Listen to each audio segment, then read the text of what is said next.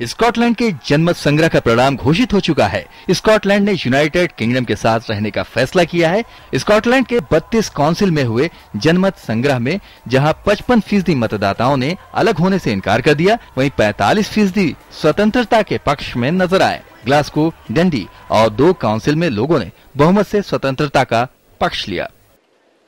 परिणामों के बाद जहां यूनाइटेड किंगडम के समर्थकों ने जश्न मनाया, वहीं स्वतंत्रता के समर्थकों ने अपनी हार मान ली। यूनाइटेड किंगडम के समर्थक एलिस्टर डर्लिंग ने कहा कि स्कॉटलैंड के लोगों ने सकारात्मक सोच का परिचय देते हुए विभाजन की जगह एकता को तरजीह दी है। वहीं स्कॉटलैंड की स्वतंत्रता के समर्थक एलेक्स सेलमंड ने हार को स्वीकार करते हुए राष्ट्र की एकता की अपील की। उन्होंने कहा कि जनमत संग्रह में भारी मतदान से लोकतंत्र को मजबूती मिली है। Today is a momentous result for Scotland and also for the United Kingdom as a whole. By confirming our place within the Union, we have reaffirmed all that we have in common and the bonds that tie us together. Let them never be broken.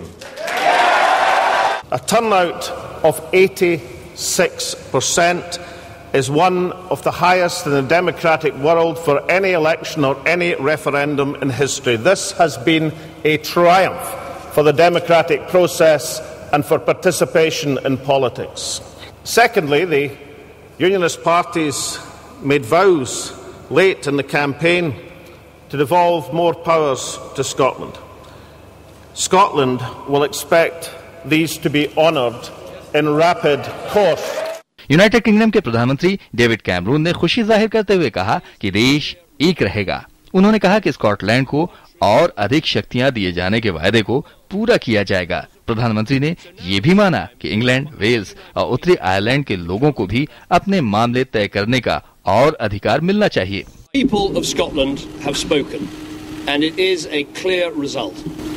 They have kept our country of 4 nations together.